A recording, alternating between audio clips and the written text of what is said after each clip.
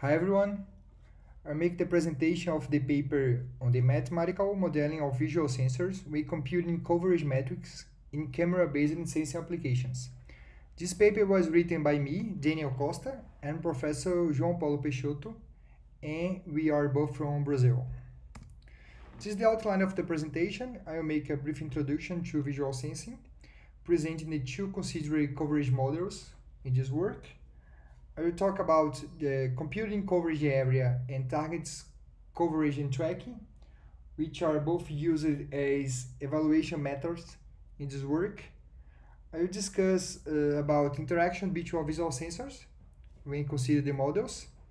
I will present the numerical results of this work and the conclusions. Sensors equipped with cameras can view the monitor field in multiple ways.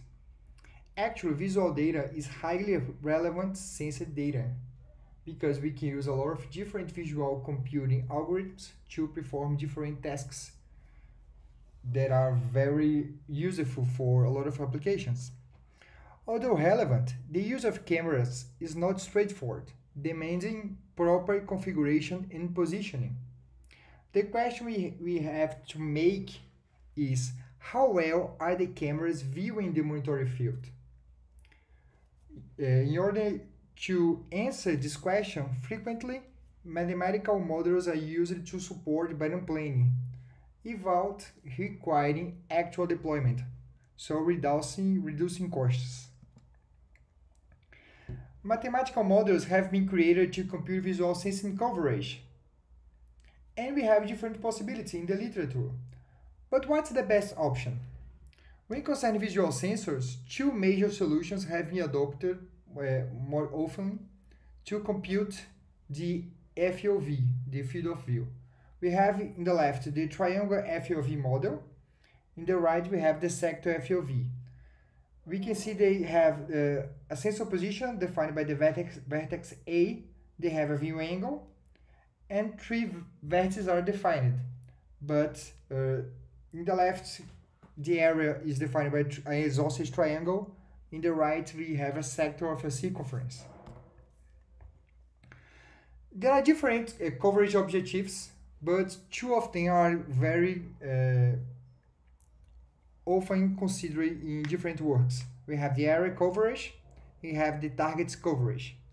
What's the best model to support this type of coverage objectives? We don't know, but we can check the confidence in the computational course of these models in order to decide what's the best option or what the drawbacks and advantage of each model. In this figure here, we have the triangle FoV, the sector FoV. They define different FoV, and there is a difference between them, depending on the sensing radius and the view angle. The difference will vary considerably. When computing coverage area, we have different equations, of course, since they are different geometric forms. So the first evaluation we made was to consider the coverage area computation problem, considering random orientations in different sensing radius for a lot of execution from 1,000 to 10 million sequential computations. In this first experiment, we have the triangle FoV taking a little longer to execute, but the average FoV was shorter when compared to the sector FoV because of the geometric form they define. Okay, it was already expected. When we consider target coverage problem, it's a bit different because we are concerned with the identification of targets and if they are being viewed by the defined visual sensor. In fact, there are different ways to define targets, but a very common way is to define targets as points, as dots. It's a simplification that very helpful for many monitoring scenarios. In this particular case, a target is viewed if it is inside the FoV of any visual sensor. In this example, we have both models. In the left, the triangle FoV, these two dots, these two targets are not being viewed, but the same configuration of targets we consider a different visual sensing model. These targets are not being viewed. We have the same view angle, the same sensing radius, the same computation of the vertices of the FoV, but the effectively viewing area is different, affecting the way targets will be viewed by the visual sensing application.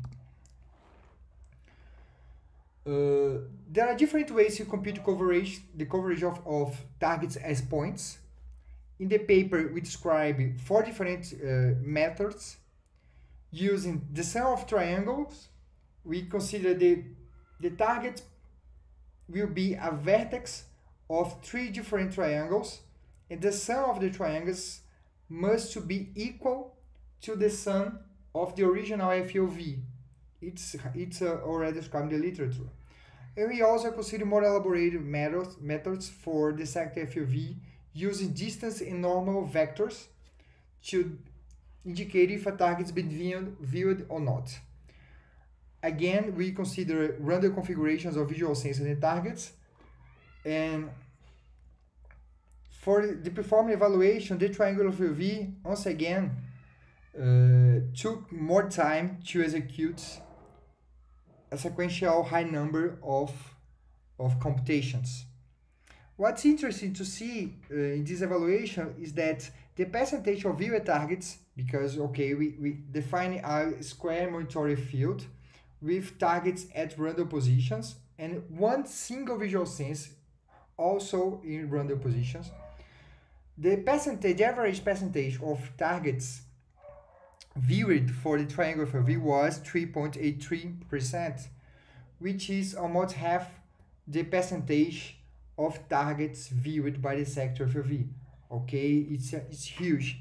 But if you consider the sense angle of 60 degrees, which is a very common angle when consider real visual sensing applications, real hardware, the difference decreased to only 22%.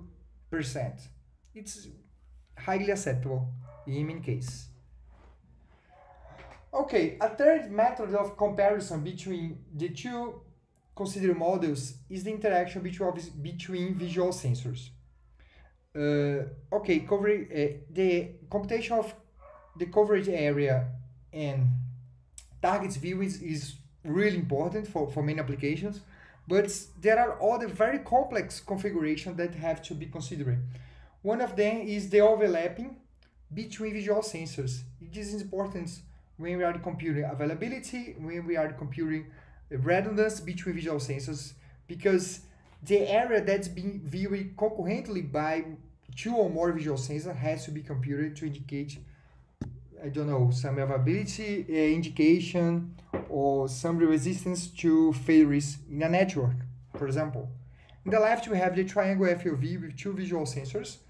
The overlapped area is a polygon with 6 sides. Okay, it's easy to compute the area of this polygon, but if we consider the sector FoV, we have here 2 curves that are very complex. This is not a polygon, and we have to apply integration to compute the effectively overlapped area viewed by both visual sensors. It's not that simple.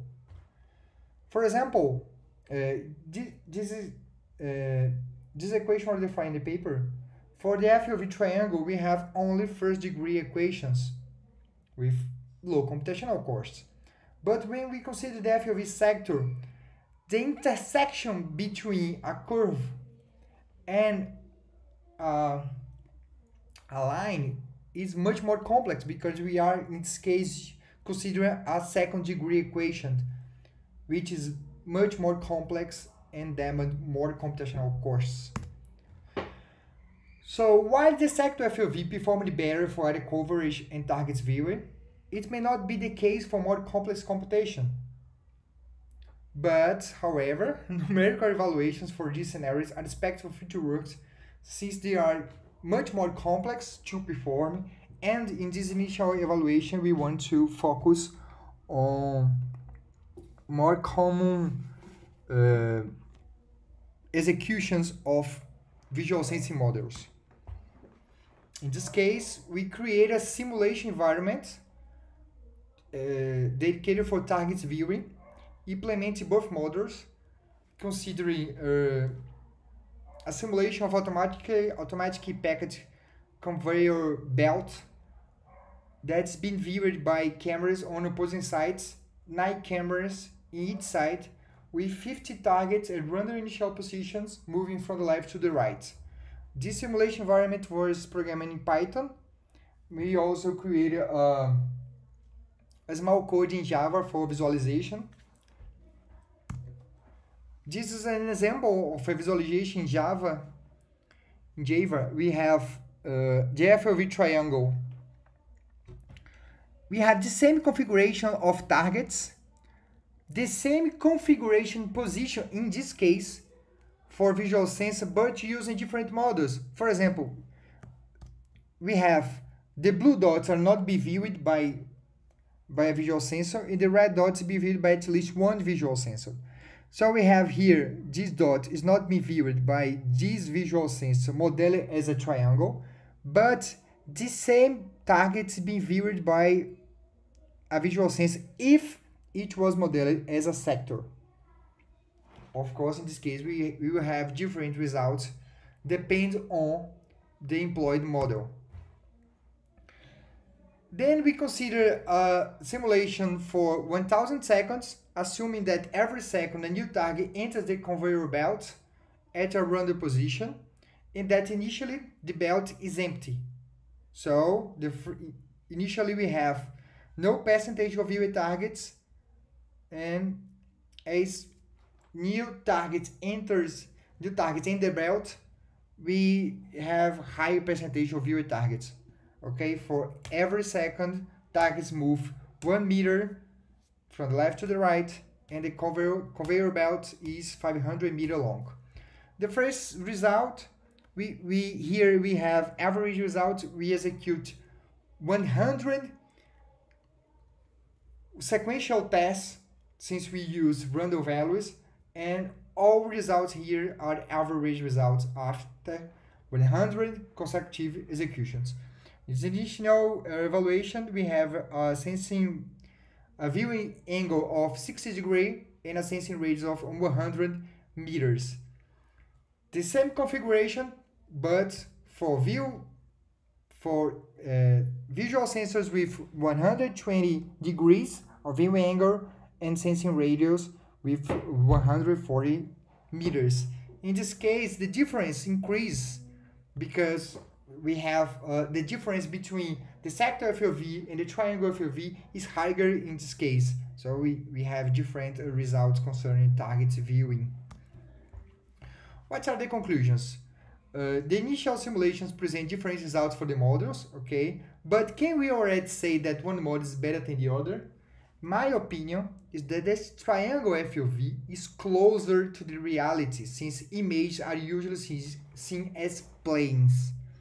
So although in the initial simulations, initial experiments, we can say that, okay, sector FoV had lower computational costs with better performance, the triangle FoV is closer to the reality, and I believe it's better to model visual sensors triangles. But we still have other issues to consider. The complex targets, okay, targets as dots is too simple. We may process targets as geometrical forms, and we have different complexities. And we also have to compute the area coverage with intersections. As future works, we have extensions to the models, and we also plan to make additional simulations. Thank you very much.